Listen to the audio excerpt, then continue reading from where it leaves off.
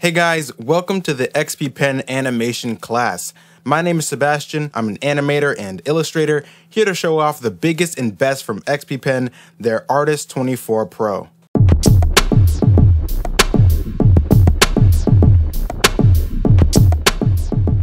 What is going on, X fans? We are here with another OpenToonz tutorial. Sadly, I cannot use my webcam right now. There are some complications, but otherwise I'm just going to show you guys how to add color to this bouncing ball and then also export it to a video file. So what I'm going to do is I'm going to come down. I'm actually going to go back to basics. I prefer the vertical timeline, so it's easier for me to make layers like this. So I'm going to do new level in Toonz raster. Before we add color, I'm just going to outline this bouncing ball so we can have a nicer, less sketchy, more finished looking line. I'm going to go to ellipse like that. You can do this with the 24 Pro's pen, which is great, or you can just do this with the mouse.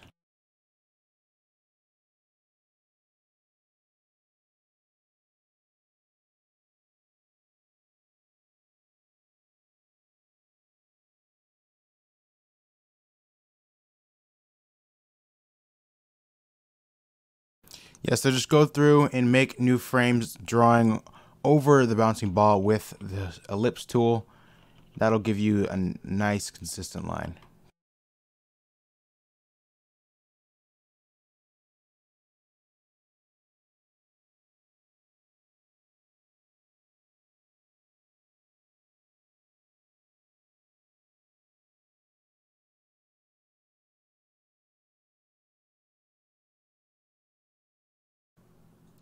Alright, let's click this button under the ball layer right here just to hide the sketch.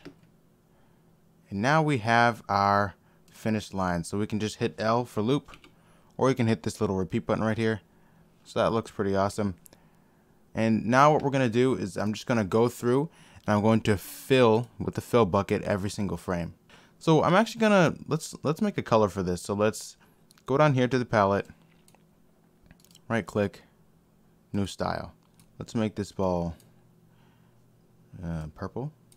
All you have to do to fill in color for every frame is grab the paint bucket tool, grab your color, and then just go through and color just click inside the circle to color every frame. Alright, now our animation is complete. There's some settings that I want to adjust before we render. So let's pause that, go to XSheet, scene settings. This camera background color, I'm going to drag the alpha all the way to max so that it's actually white in the background instead of transparent. Next, we're going to go to render to render our animation into a video file. Output settings. I have MP4 listed here. You probably won't if you just installed OpenToonz, because MP4 and GIF files do not come with OpenToonz natively. If you would like to learn how to install them, I'll leave a link in the description to a video I made about how to add the MP4 and the GIF export options in OpenToonz. The reason I'm not going over it here is because it's pretty complicated and it takes some time to set up. So for now, we're just going to use AVI. It's already named Artist 24 Test. We have it selected AVI, and it's going to go to the outputs folder of our OpenToonz directory. If you don't want it to go to that folder, you can just click these three dots and you can make it go to your desktop. I don't mind it being in my outputs folder, and all we have to do next is hit render. So this is pretty cool. We have our bouncing ball. I did notice that something strange is happening to the ball in the background. Let's see what that is. Did I add an effect on it? Yeah, I did. So apparently somewhere between this recording and the last recording, I added an effect that makes the bouncing ball in the background really squiggly. So that's kind of cool. Let's try that effect on our new bouncing ball. So we're going to delete the old effect. We're going to actually click this I button on the sketch layer that's just called ball. That way when we render it, it's not there. Let's go to, so column 3 is our new bouncing ball. Let's name that. Let's go purple ball.